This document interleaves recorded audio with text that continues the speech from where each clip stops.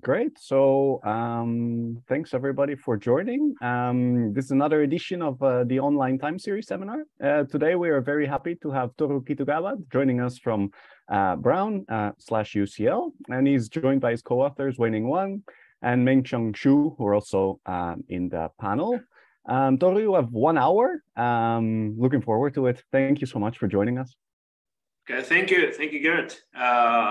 Thank you all the organizers for having me here. So this is a joint work with Weining Wang and Mengshan Xu.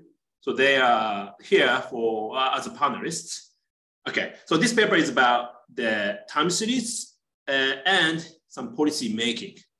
Here they're using some techniques developed in a microeconometrics setting. So now that we are trying to bring ideas and techniques to time series policy setting. Okay, right. So then since many of you have studied economics, so I hope you agree on some claim that the one of the goals of economics is to inform better policy. And in microeconometric setting, how to make use of causal inference or treatment effect or program evaluation, how to make use of that for policy design. That has been an active area of research. I think that this kind of questions and framework have been proposed, say that, the first paper, I think, is Chakmansky's 2004 Econometrica. So he formulated this question of using causal inference for policy decision-making, now using the framework of statistical decision theory. Yep. And this literature has been growing these days, and but mainly focusing on microeconometric context. In the microeconometric context, the question is how to allocate these individual level treatments to maximize social welfare. So the main question of this paper is, okay, now how can we think about this policy decision-making in a time series setting where the available data are kind of aggregated level kind of time series? Yeah. So that here I'm listing up kind of examples which we hope eventually we can work out. But for instance, FOMCs, the data-driven policy choice about interest rate. They want to set high interest rate, low interest rate. They want to increase the interest rate or lower the interest rate based upon available data. And here, if they have some very defined welfare criterion, now use data to inform welfare optimal policy. So that kind of question can be analyzed in a framework we are proposing today. Also, this is the application we are looking at in the talk. So this is about policy choice of relaxing or tightening some containment policy during pandemic time. So having observed some policies or outcomes in the past, now the governments want to decide whether to relax or not this like lockdown policy, for instance. Yeah. So those are also like policy decision making where the available data are aggregated time series. Okay, the goal of my talk today is I want to develop a framework of statistical policy choice in a time series, and then we are going to propose data-driven decision rules and characterize its welfare performance. So that's the goal. So here's the outline of my talk today. So I spent some time to review the literature of statistical treatment choice, because here the framework and the perspective is coming from the microeconometric setting. So I first want to give some review on that. And after that, I'm going to extend this framework of treatment choice to time series setting. And I'm going to be clear about what kind of challenges, what kind of questions we have to solve. Yeah. And to develop this framework, we are going to rely on the recent framework of potential outcome time series developed in these literatures. So these literatures offer a very flexible way of talking about causal effects in the time series setting. So we are going to use that. Then the third, we look at some toy example, which is really toy example, but we can learn a lot of insights from there, and we can see some basically main results most clearly in this toy example. So I will probably try to cover these toy examples kind of thoroughly. Yeah, and if time left, yeah, I'm going to generalize and give an empirical illustration. So those are the outline. Okay. Right, so here's the review of the micro econometric setting of treatment choice. So typical setting is here the planner or econometrician. So they have access to the randomized control trial data, RCT data. And in this data, we observe here individual subscript I is an individual. So individual level of pre-treatment covariates, something like education or previous earnings. So this is experimental data. So treatment has been already randomized. So there's a binary treatment, either 0 or 1, yeah, like job training program. In the data, we see post-treatment outcome, which is like employment or income. So this data is given. Now the planner wants to come up with a policy. Here in the micro setting, often the policy is having, upon observing the individual's characteristics X, planner wants to decide whether to give a treatment or not. So this G is a function of individual's characteristics mapping to either 1 or 0. Yeah. Well, since this is a binary map, right? We can also view this G as a function. Here, indicate a function such that individual's characteristics X is belonging to some subset G. Here, G is in the space of characteristics. So we want to partition this space of characteristics into the region G, which we are going to recommend the treatment, G complements, which we do not recommend treatment. So how to partition this space of characteristics into 2 regions. So that's the policy. Yeah. Now this is like basic definition of welfare, simple definition of welfare, which the literature often looks at. So here, yeah, the additive welfare. So now if policy G is implemented in this population of individuals, yeah, individuals who get treated will have Y of 1. Individuals who will not be treated, okay, will have Y of 0. Those are potential outcomes, yeah, Y of 1, Y of 0. So now planner wants to maximize the average level of Y. So that so this is a welfare criteria, policy G. And then planner wants to maximize this welfare criterion over policies. So that's the policy goal. Right, and then the statistical treatment choice literature basically now talks about how to come up with this policy G in a data-driven way. So now, given the data, yeah, so this is the experimental data. Now the econometricians or planner process this data to come up with a certain policy recommendation G hat. Right, so this depends upon data. Yeah. Now this policy is going to be implemented to the population where now data have been drawn. And then if this G hat is implemented here, then as a payoff, we get social welfare, W of G hat. So that's the planner's payoff. Yeah. Now if we want to talk about optimal way of learning the policy, yeah, what we do care is we want to come up with some way of getting this G hat so as to make this welfare as good as possible. May I ask a question? Please. Are you ruling out randomization? So observing pre-treatment variables and then randomizing after that? So actually, yeah. So here, I'm restricting the policy to deterministic. Deterministic means okay. Upon observing X, decision is either 1 or 0. Okay. But of course, we can think about the randomized decisions, meaning conditional. Upon observing X, still we randomize. Okay, thanks. With what probability? But we are not considering that. Okay, thanks. Okay, yeah. And here, what's important is, okay, so in this figure, what's important is G hat is random, right? Because that depends upon data, and data are random. So this welfare, W of G hat, has distribution. Yeah. So we basically want to make this distribution welfare like as good as possible. Yeah. Want to shift to the right as much as possible. And in this way, yeah, we want to come up with an optimal way of learning policy.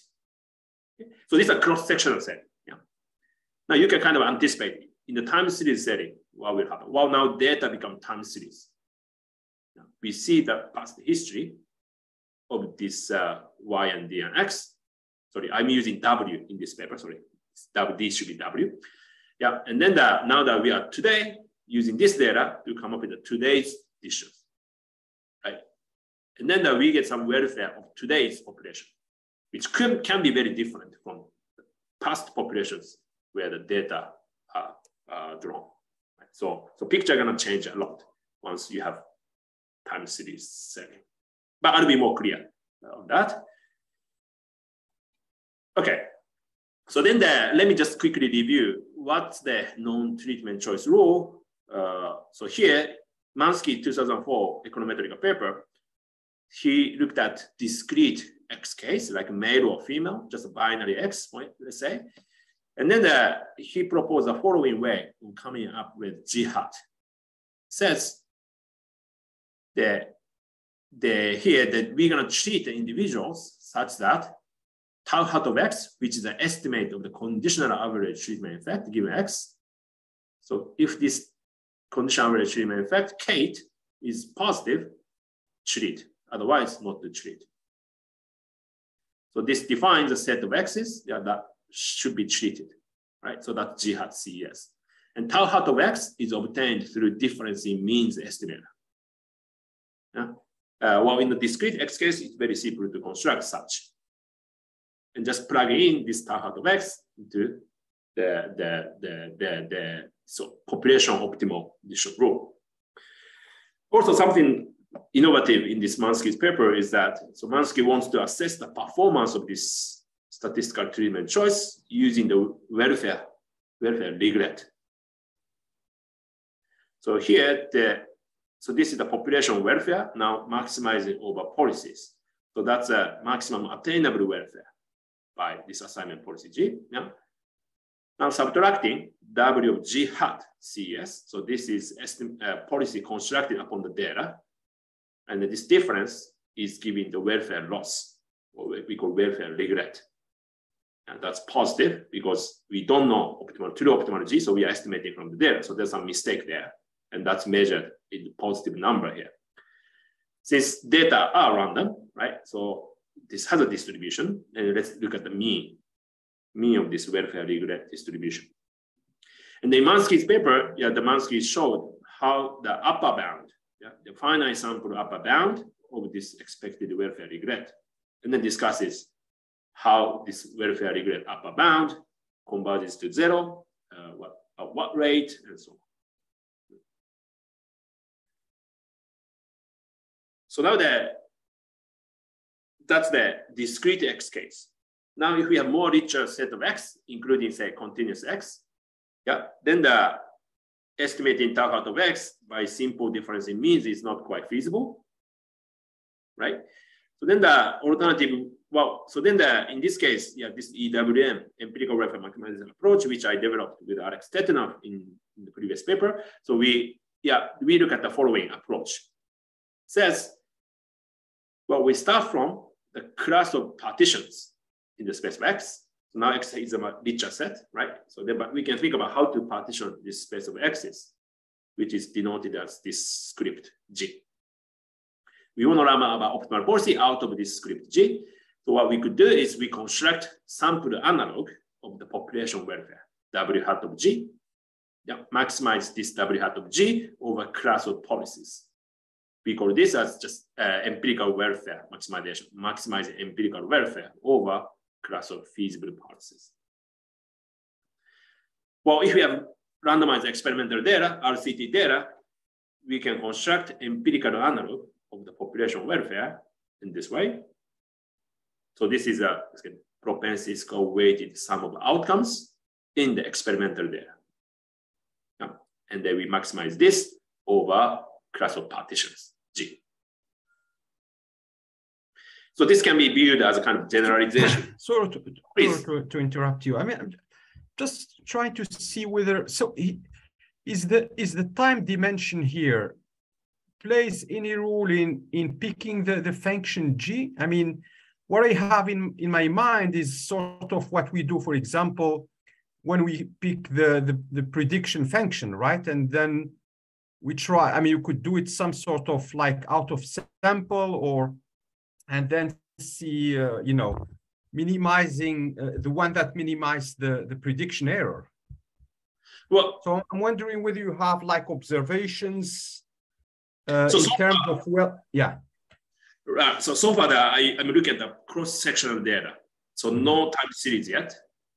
But if we look at the time series setting, now that this I now become time, and then we can think about prediction type problem. In this case, instead of having welfare, we may have some prediction loss. Yeah, I mean, you could, you know, my thinking here is like using the cross-section and time series. I'm not sure if that's implementable, but to see whether like the time series can provide some information about welfare, I mean, in terms of Y. And so like looking at someone in the future, whether we made the right decision picking that person or not. I mean, in terms of welfare, in terms of finding a job or not. Good question. Well, so so there's one crucial difference between prediction type problem and the causal type problem. Yeah. So in prediction type problem, you know, if we make predictions and after the predicted variable realized, we can actually see the loss directly, right? How much mistake we did, we can see that.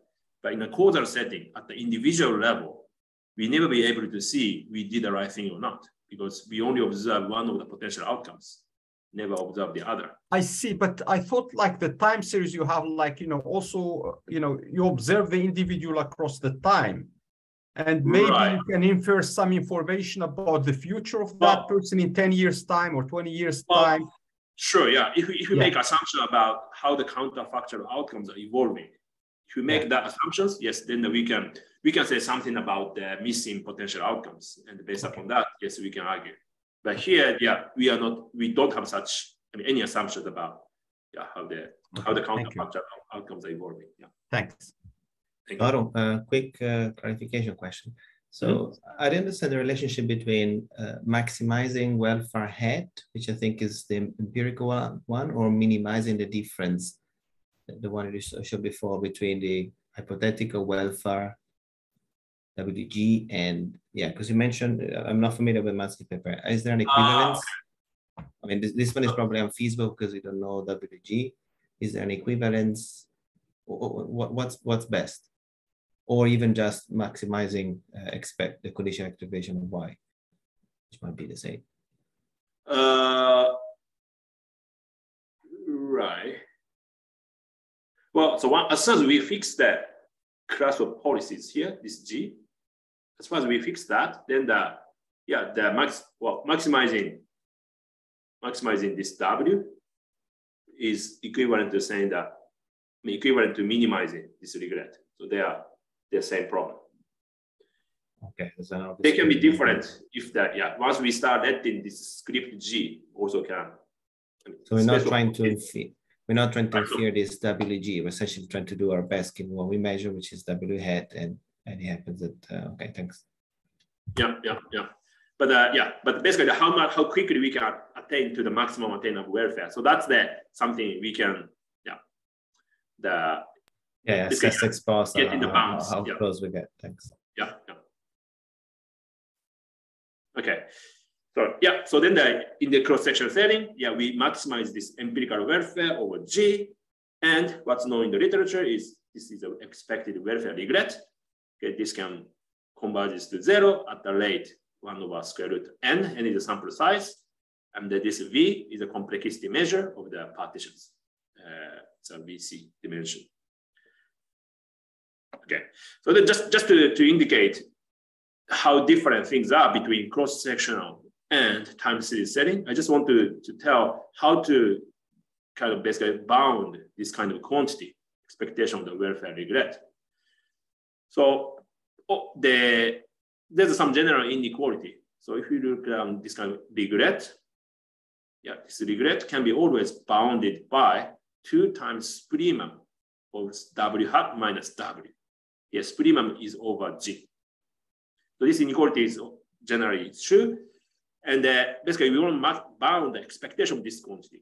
But expectation bounding this expectation of this quantity is equivalent to, sorry, that can be bounded by the expectation of the primum of this W hat minus W.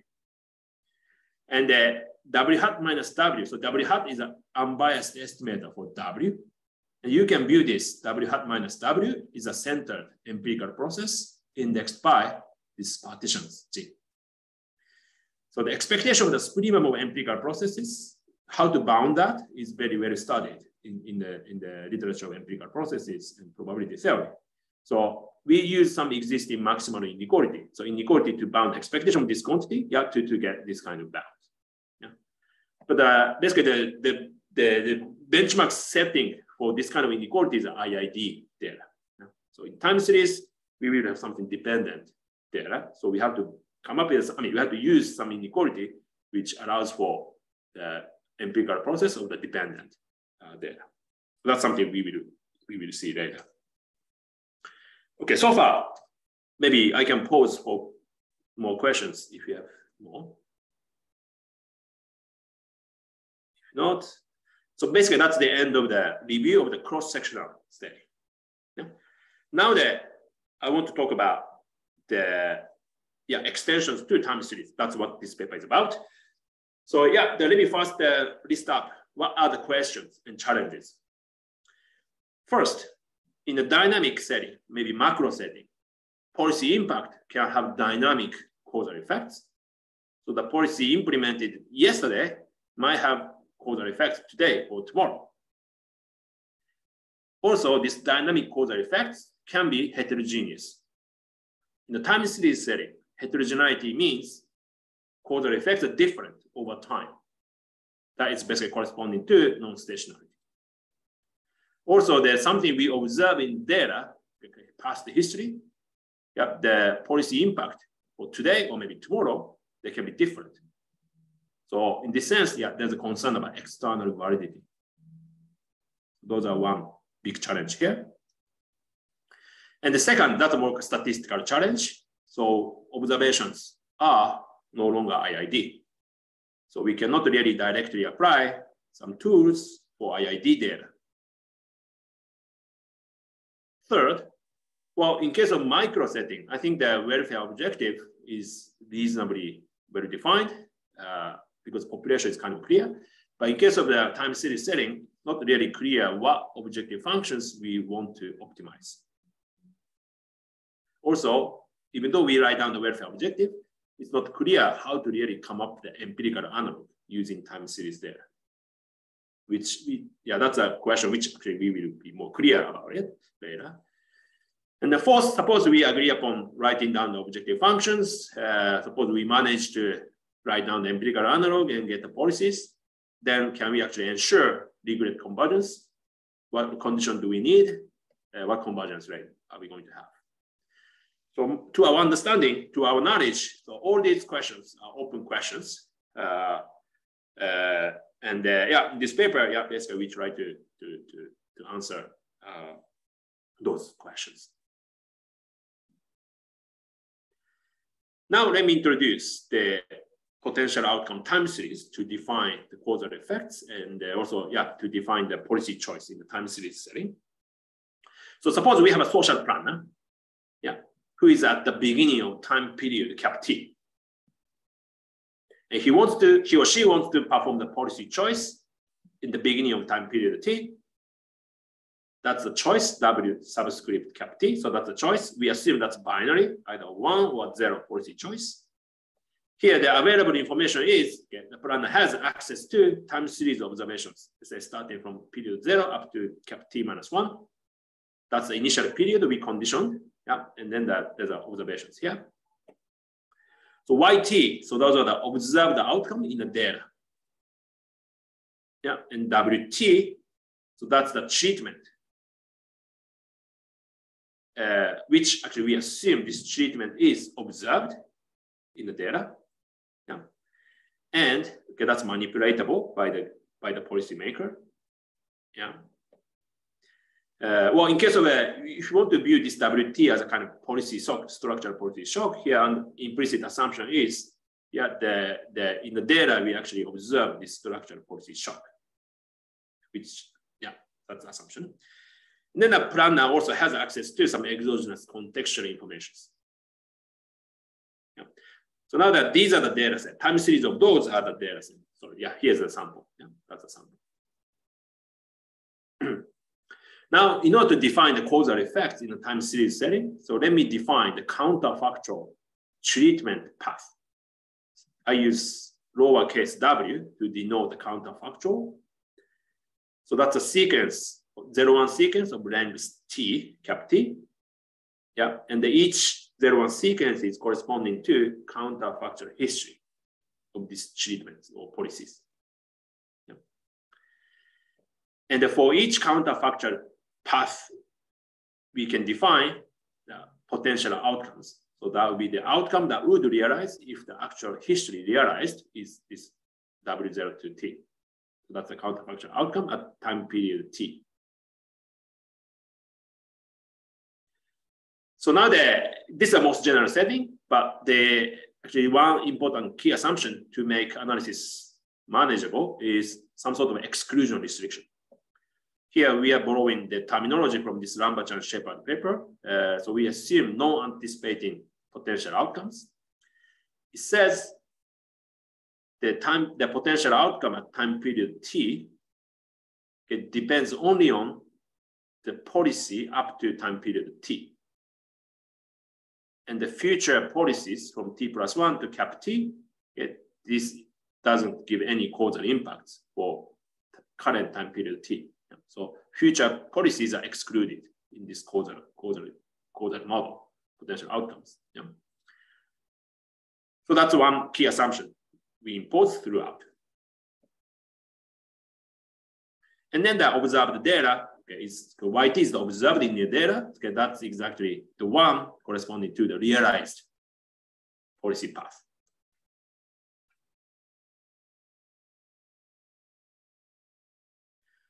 So this is another key also assumption. Just to avoid my own confusion later. So before in the micro illustration, you said treatment can be conditional on characteristics, and the policymaker can take into account, I don't know if the guy is sick or not, or tall or short, and so on. Well, treatment assignment in the functional way.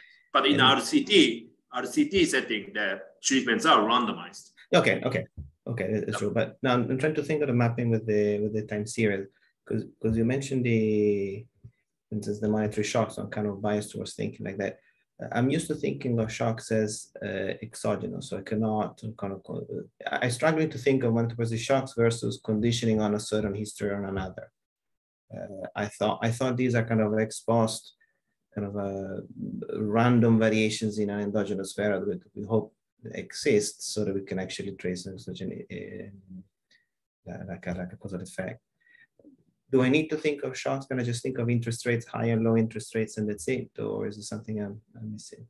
Okay, that's a great question. Well, so I think so in this paper, we always rely on this non-anticipating potential outcomes, which means basically the agents in this model, or at least in the data, the agents, they cannot really anticipate the future policies. Or maybe when we think about counterfactual policy outcomes, we think about the policy manipulation, which agents cannot really predict. So that if we want to say, interest rate policy is exactly as the interest rate is high or low, or maybe interest rate structural shock is positive or negative. No, I think to me, interpreting this W as a structural shocks. From the policymaker point of view, the thought experiment is, let me look behind, see what the history until now is, and then decide whether I should go higher or down. Okay. Right. And the household or agents in this economy, the policy manipulations that policymaker is doing is perceived as an unpredictable shock. Okay, perfect. Okay, thanks. This is clarification.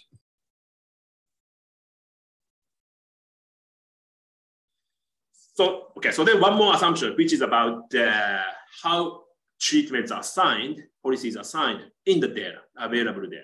Yeah? So it says, this assumption is sequential unconfoundedness.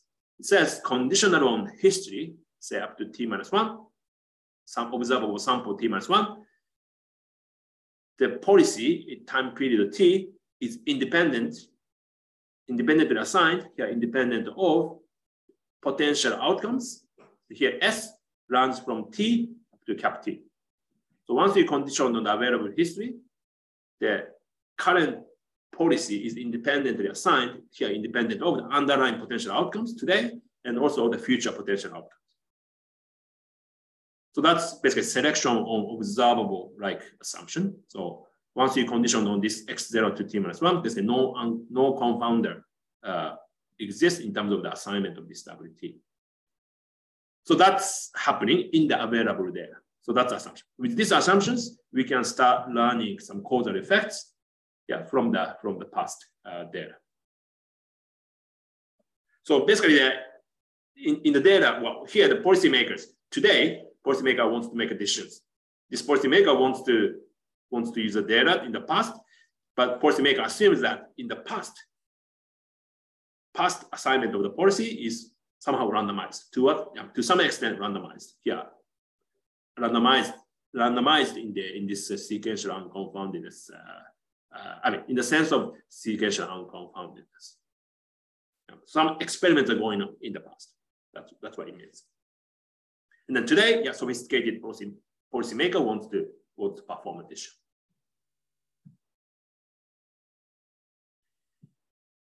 So now that let me define the policy of here planner. So planner makes decision today and takes the history mapping to either 0 or 1. And this is the objective function of the planner. Planner wants to maximize here, I'm assuming 1 period welfare, here conditional on the history. So this W cap T, this is a welfare criterion only at the time period T, cap T. Yeah. And then here I'm defining conditional expectations of the outcomes, yeah, given the available history up to now. Yeah, cap T minus 1. So this is the potential outcomes. So if today's policy is 1, so G, if G is selecting policy 1 today, today's policy is set to 1. Yeah, and this is the realized history. So realized policy in the history. Yeah, and that's the relevant potential outcome. If today's policy is set in 0, yeah, then this is the relevant potential outcome. And then we take expectation. So that's the planner's welfare objective function.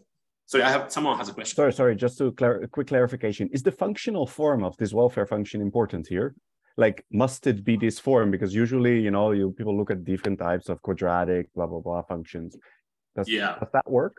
Great question. So well, as far as the welfare objective has this kind of linear form, summing up some random variables. Maybe you can have a non-linear transformation of Y, but as far as you are just summing up, that's okay. Yeah. So yes, you can have a quadratic of Y's and summing up those. That's fine.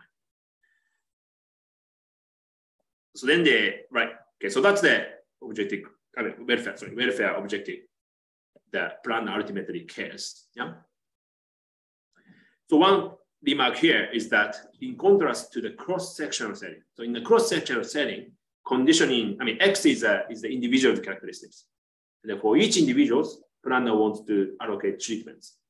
But as a whole, in the population, planner wants to aggregate this individual level welfare. So that means taking expectations with respect to X in the end.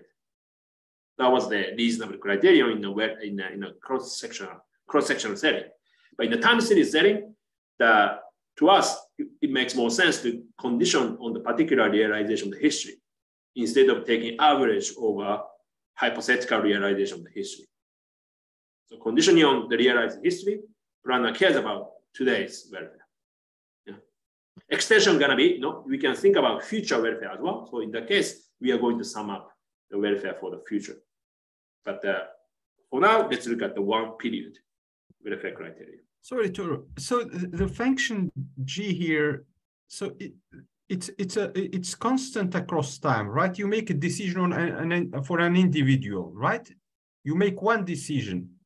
Well, the one should be treated or not. One decision for today. So the planner, makes the decisions at the macro level decision. Just one decision today, interest rate high or low. But here using all the available history information. So yes. In the case of employment, right? I mean, can we make a decision like on the same individual across time, like she or he should be treated like taking a course or something like the, in the time, or is it like something that's what I have in mind? Oh, okay. So yeah, there's a type of policy which is like dynamic assignments. Dynamic assignment is okay. Today's I'm gonna assign these treatments. Next day, I see the response, and then based upon that, I'm able to switch the treatments, and we keep doing this every time period. So that kind of problem is there's a literature on that, but here we are not thinking about that policy choice. Here, policy choice just one shot today, choice today. Okay. But extension is okay. Once we start thinking about future welfares, and then once we start thinking about dynamically adaptive policy, then this G function gonna change over time in the future. Okay, and I think in the day, if we have different policies, I mean, it could be very challenging because you don't know whether the effect comes from 2 lags or 1 lag, or you see what I mean. If you have a treatment that changed across the time, I think it will be quite challenging. That's why I'm asking this question. Yeah, thanks. Yeah. Thanks. In fact, I'm going to soon assume that some sort of dependence restrictions. So okay. Yes, Okay, actually next slide. Okay, so that's a general setting, and but this problem is too complicated because G can be function entire history. Right. So let me make simplifications. Yeah. So first, okay, let me simplify, and then later I'm going to generalize if time allows. But in the simple setting, actually, we can see a lot of insights of the problem. So let me simplify. Let's just focus on the time bivariate time series outcome and the binary WT only. Now I'm going to reduce the dimension of potential outcomes by imposing some sort of exclusion restriction. We call Markovian exclusion. It says today's time period T's potential outcome depends only on yesterday's policy and today's policy, but no further past. So this W1 up to T-1, T-2 is excluded in this potential outcome. In this way, we can now reduce the dimension of potential outcomes that's only just indexed by 2 policies. That's the first simplification. Second, so this is the Markovian exogeneity. It says once you just condition on the yesterday's policy, then no other history informations, x1 to T-1, okay? Well, sorry, all the other historical informations is independent of the current potential outcome and the current assignment. Okay, basically, once you condition on this amount of information, WT-1, basically you can ignore all the other past informations. Yeah, so basically those variables depends only on this WT-1. That basically simplifies the statistical dependence over time. But that's a toy example assumption. I don't mean this is a characterization of the reality, but let me make the problem as simple as possible to solve the problem. The third one, that's unconfoundedness. That means in the data, once you just condition on the yesterday's policy, today's policy is randomized. The current policy is randomized irrespective of the underlying potential outcomes, which this assumption directly follows from the sequential unconfoundedness we imposed, and also this additional simplification of Markovian exogeneity. So just to give a sense, about this dependence of the data. So I'm plotting the causal graph in this evolution of the variables. So yeah, the YT variables depends upon yesterday's policy and today's policy, right? But the basically dependence between YT minus 1 or WT minus 1, YT minus 2, dependence of YT and those variables, okay, this dependence disappears once you just fix yesterday's policy. So once you condition on that, okay, all the other past informations is statistically independent of the future. With this simplifications, actually, we can show that we can reduce the dimension of the optimization problem. So this was the originally we wanted to optimize. So conditional on all the history, we want to make a choice. This G can be a function of all the history. But now that under this Markovian assumptions, yeah, we can now reduce this policy G as just a function of WT minus 1 without the loss of welfare. So we can show that optimal policy can only depend upon the yesterday's policy. So this G, the function of G we just want to look at is a very simple function, mapping some binary WT minus 1 to binary WT. So it's now the function space is now very, very small. So, and this becomes ultimately the objective function we want to optimize. Just conditioning on the WT minus 1, yeah, we want to optimize this objective functions with respect to just a binary G, either 1 or 0. Okay, so this looks a bit more manageable problem. Now, next step is, okay, this is a population welfare criterion. And then we recall that this empirical welfare approach, so we somehow want to construct empirical analog of this and then optimize the empirical analog with respect to policy G. Okay, sorry, before getting there, just to give us, just to give an example about how our Markovian simple model maps to more like familiar form of structural equation modeling. So here, yeah, we are writing down linear structural equation model, YT, depending upon today and yesterday's policy. And there's also policy equations. So WT is also can depend upon WT minus 1. Epsilon T, VT, so these are the structural shocks. And so Markovian exclusion holds because this YT equations only depends upon these two policies. We can also show Markovian exogeneity holds if the structural shocks are statistically independent of the other time period structural shocks and also this WT variable in the past. Yeah. And sequential unconfoundedness says basically conditioning on WT minus 1 is epsilon T and structural shocks, epsilon T and VT, so they are statistically independent. So we can kind of map the potential outcome type assumptions into the assumptions about structural models, in linear structural models like here. And also, since potential outcome framework is very good at dealing with non-stationarity because we allow heterogeneity as a kind of default. In the structural equation world, that means all those structural parameters, okay, these are changing. These can change over time in an unrestricted way. Okay, so then this slides, I'm introducing the empirical analog of the welfare criterion. So here we are showing this historical, so use the historical data to come up with the empirical analog of the today's welfare. So here we define this W hat, okay, which is summing up the propensity score weighted outcomes. Here I'm assuming propensity score is known in the data, but that's not true. So we have to estimate in practice, but here I'm assuming okay, propensity score is known.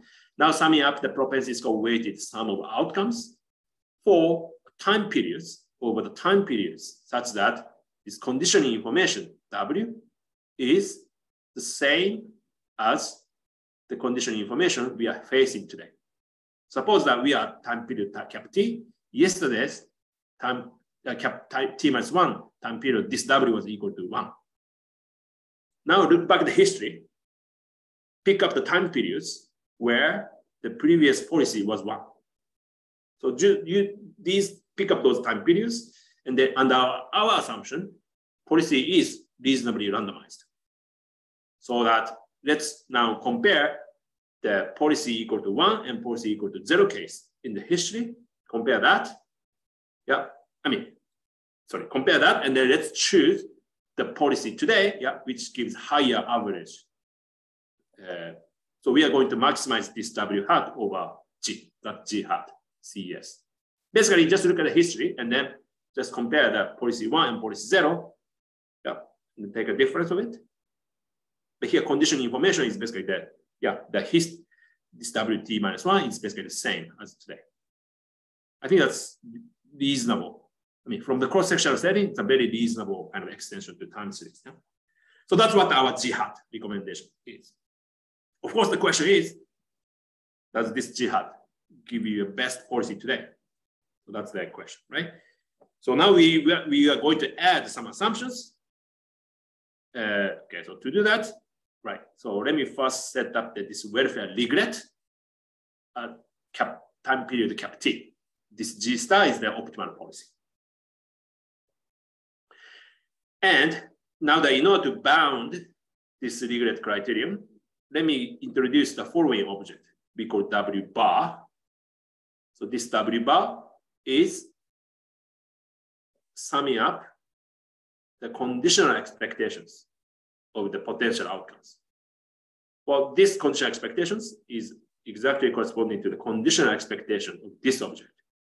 So this is just random, everything is observed, right? And then the conditional, the available history, we can define the conditional expectations. Let's think about summing up such conditional expectations over time. Then we get this object.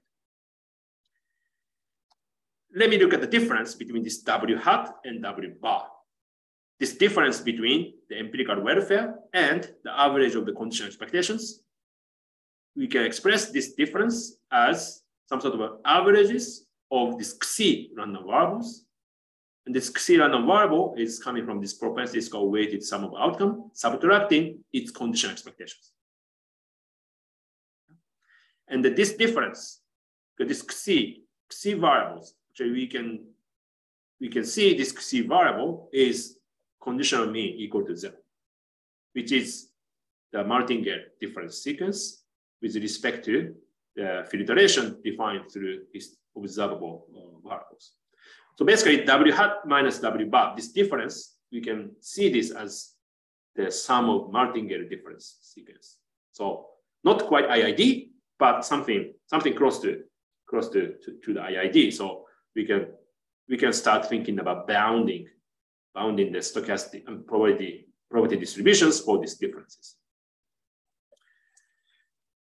Okay, sorry. So then there one more key assumption is we call invariance of welfare ordering, which says this is a welfare regret of today's policy. But this welfare regret of today's policy can be bounded by the welfare regret in terms of the past, like average of conditional expectations. That means, this assumption holds, for instance, if the ranking of the policies between, let's say, G star and G, this ranking is preserved also in the past on average. Basically, from the past history, on average, which policy is better, G star or G? You can learn,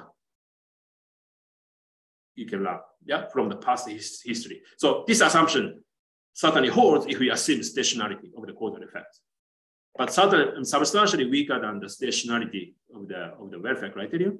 Yeah.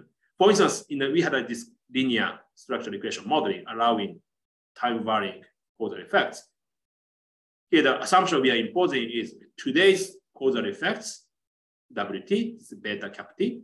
Get sign of this, you can learn from the past averages of the beta T's. Basically, history is giving kind of right answer for today's optimal policy. So that's the assumption, key assumption we are imposing. Okay, so then let me put everything together. So if we impose these assumptions, actually WT G star minus WT G hat CS, which is estimated from the data, this welfare regret, you can bound, okay, with some inequality, you can bound by 2 times this constant C. And here splimum between splimum of W hat minus W bar and splimum over G.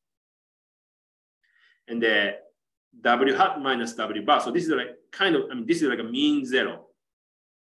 You can build this as kind of mean zero empirical process type quantity. But actually what you're summing up is a MDS, martingale difference sequences, instead of the IID random variables. Yeah. But if you want to bound the welfare regret, you're going to take, you want to bound the expectation of the splimum of this random variables, which is ultimately you want to bound this quantity. But actually this object, expectation of the splimum of the sum of martingale difference sequences, bounds are known in the literature. So in a simple case, this Friedman's large deviation inequality for the average of MDS, we can apply. And that gives the following bound. So today's welfare regret can be bounded by C over square root T minus 1. And this rate is in fact same as what the Chakmansky got for the CES rule. Constants are different, but the rate is the same. So here result is under our assumptions, at least in this Markov case, Markovian process with the invariance of the welfare ordering assumptions. With these assumptions, we can actually show CES rule can be extended to time series and attain the same convergence.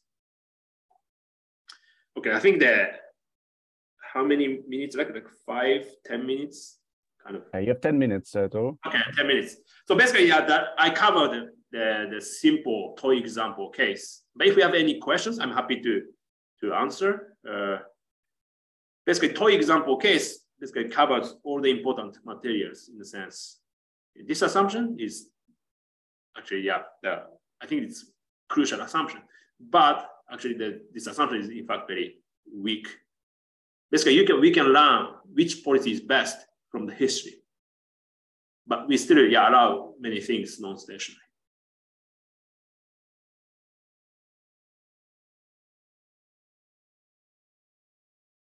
Okay, well then, so then in the paper, basically we generalize this simple toy example to more complicated setting. Here complication arises. Now, not only WT minus 1, maybe previous YT minus 1 gonna matter. Maybe there's other exogenous contextual information that T minus 1 that's gonna be used for policy making too. Maybe not only one period Markovian, we may want to include more time periods in these Markovian structures. So not only one first order Markovian, maybe we want to have a Q order Markovian.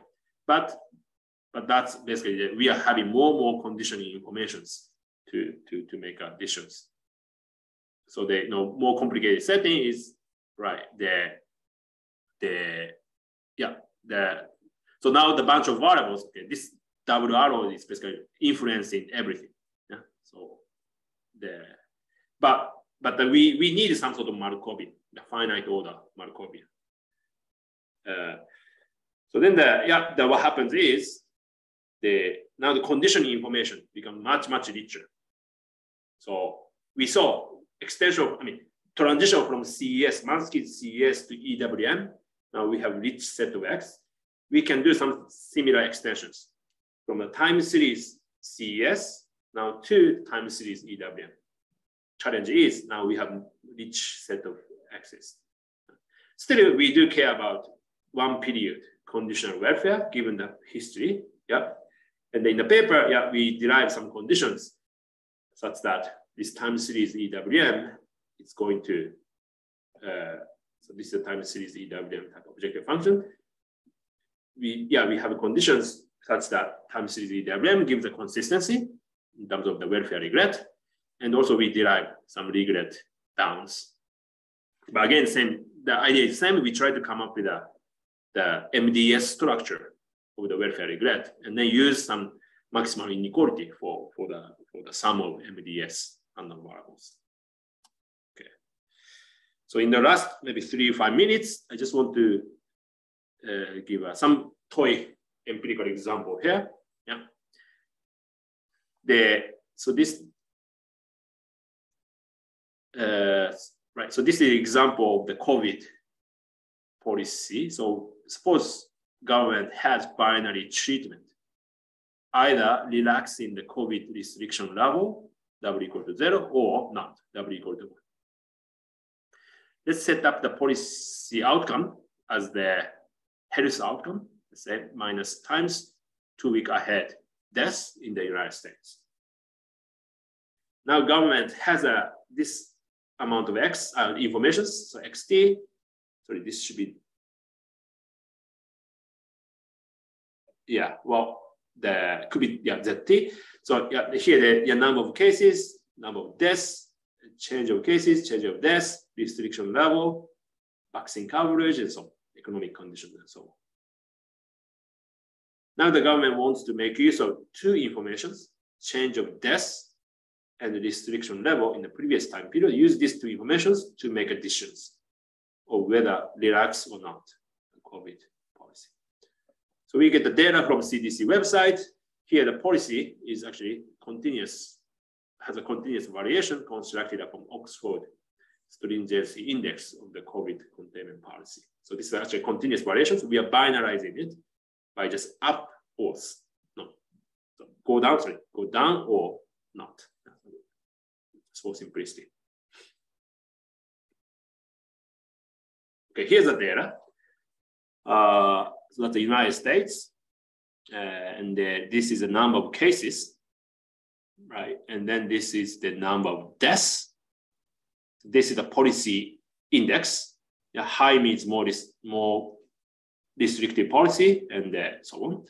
And today, well, the policy plan is here today, and they want to make a choice, either going down or stay or go up. Okay, so that's it. But actually, stay and go up is the same policy, but either go down or not. So that's the policy choice. So this is the economic indicator. So something, yeah, we should note is that okay, this data is quite like non-stationary. In the sense, okay, there are many things change over time. Maybe virus itself may be changing, and here also we are making assumption. Oh, okay, one important assumption is these available data, these policies are randomized to some extent. So I mean, conditional observable history policy is randomized. Maybe this assumption makes sense, given that maybe basically these are those policymakers have basically no idea what to do, and maybe doing some policy choice only based upon available information without really knowing what happens in the future. So yeah, we could somehow justify the assumption. Now another key assumption, invariance of welfare ordering. What it means is, okay, we're gonna compare the outcome, in this case, health outcome, between the policy get relaxed or not, and then see how, then we basically take a difference of this average outcome between these 2 time periods, taking the average over the past history. Now the sign of this remains the same even at today. So that's the assumption we are making. Maybe magnitude of effects may be different in the past, but at least the ranking of the policy is preserved over time. With those assumptions, yes, now we can apply this time series, the EWM, yeah, and then we get the following policy. So here we only use 2 axes, difference of the deaths in the previous time period, and the previous policy, policy index. Yeah. And then we come up with let's get the region. Actually, we are only looking at quadrant policy, meaning this space of G partition is always quadrant, and the threshold becomes this part and this part. So today's optimal policy is right if the difference in death is above this, and then below this value. Yeah, the policy recommendation is W equal to 1. W equal to 1 means okay, maintain or this COVID policy. Otherwise, okay, relax the COVID containment policy, the white region. Okay, so in the last 1 minute, I'm just going to give a quick literature review here. So in microeconometric setting, so there's a growing literature about how to use data to run policy. But all these existing works are looking at the micro setting or maybe some sort of panel data setting. In our paper, we are looking at time series setting. So I think that's the new literature. So as I said, okay, in the panel data setting, there's a large literature about dynamic treatment regimes that use basically a large N and short T panel setting. Also, empirical welfare maximization is closely related to, kind of negative version of the risk, right? Welfare is a negative of the risk. So empirical risk minimization and empirical welfare maximization is very similar, right? So in the time series setting, there's some papers discussing empirical risk minimizations in the prediction setting. Yeah? Our problem is the causal policy choice. So in this sense, we need a bit more assumptions about how the causal structure changes over time or preserved over time. We are using some techniques, framework, from this potential outcome time series. So we are building on those literatures, but those literatures are mainly focusing on retrospective evaluation of the policy in the past. Our question is more like choice for today or future, so more like a forward-looking problem we are solving. Okay, to finish, so in this paper, we propose a framework for data-driven policy choice in the time series setting. So there are a lot of non-trivial challenges, which makes, I think, time series setting more interesting than micro setting. So, and I think that there are many, many interesting problems out there. So I hope, there are more people start working on this. So I welcome many people's interest on that. And right, so in this paper, we basically figure out very kind of weak conditions to make to have this Mansky's rule extendable to time series. Also, with some additional assumptions, we show EWM can be extended.